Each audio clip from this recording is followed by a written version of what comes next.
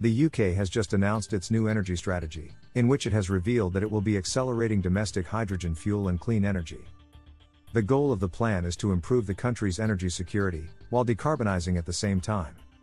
The British Energy Security Strategy has outlined how the United Kingdom will be deploying hydrogen fuel, wind, solar, and nuclear energy, while supporting domestic gas and oil production in the near term. It represents a substantial acceleration over previously discussed plans, to the point that 95% of UK electricity could be low carbon by 2030.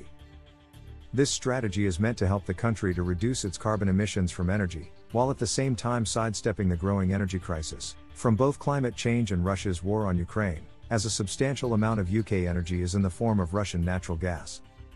Energy experts across the UK have been celebrating the decision to accelerate hydrogen fuel use. We are really pleased to see the UK government is aiming to double its ambition of low-carbon hydrogen production capacity by 2030. At GHD, we firmly believe that a consistent supply of hydrogen, primarily generated domestically, is a compelling long-term answer to the energy security crisis, said Andrew Winship, Future Energy Lead, Hydrogen at GHD, a world-leading professional services company.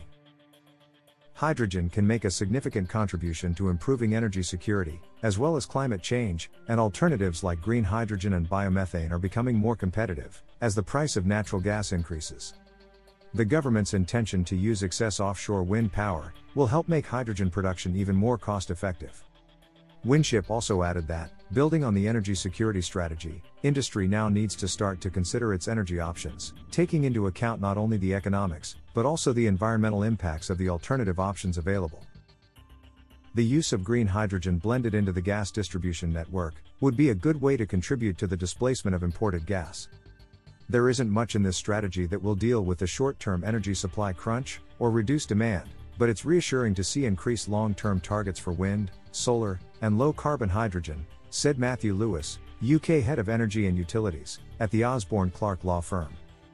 The doubling of the target for low-carbon hydrogen is particularly interesting, as the market will have to be created in less than 10 years from almost a standing start. The UK Hydrogen Strategy published last August shows how much work there is to do in putting the legal and regulatory framework in place. For example, the government's still in the process of developing a standard that would define what even qualifies as low-carbon hydrogen.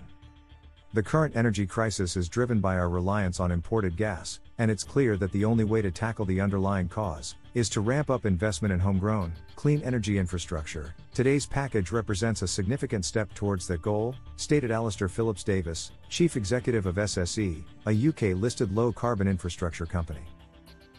We particularly welcome the increased ambition and commitment to accelerate delivery of offshore wind as the backbone of a cleaner, more secure energy system, but also critically the acknowledgement that accelerating investments into network infrastructure and flexible technologies, like pump storage, alongside a developing hydrogen economy, will be essential if we are to make that ambition a reality.